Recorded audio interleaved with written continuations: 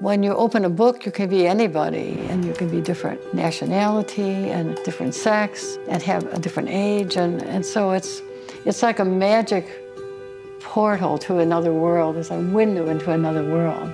So I still feel that way. Now, Joyce Carol Oates is one of the most phenomenal and brilliant writers of our time. Joyce Carol Oates has published over 100 books since 1963. She is obviously one of the most prolific writers there are. The 2010 National Humanities Medal to Joyce Carol Oates for her contributions to American letters. I have often felt that in a sense I'm a very neutral being, and that I have almost no personality. As if I'm a neutral or a transparent medium, where this one thing comes by way of the medium into being a book or some writing. So I always felt that I could tell stories that other people were not telling. And I'm sort of looking at how some people are mistreated, and there is injustice, and social injustice in our society. And one has to write about them.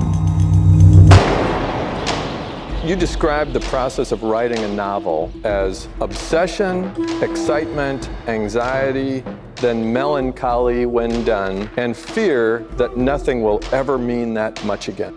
Probably I was just being a little funny.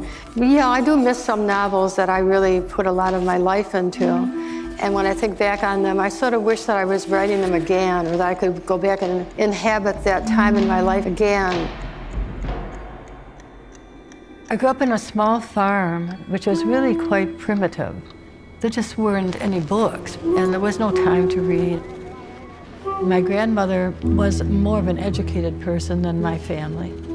The most important fact, which was very surprising to me, is that my grandmother was Jewish.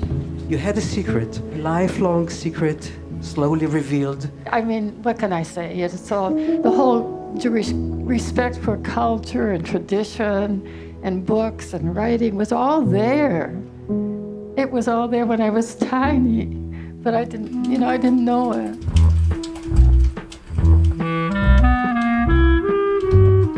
The use of language is all we have to pit against death and silence.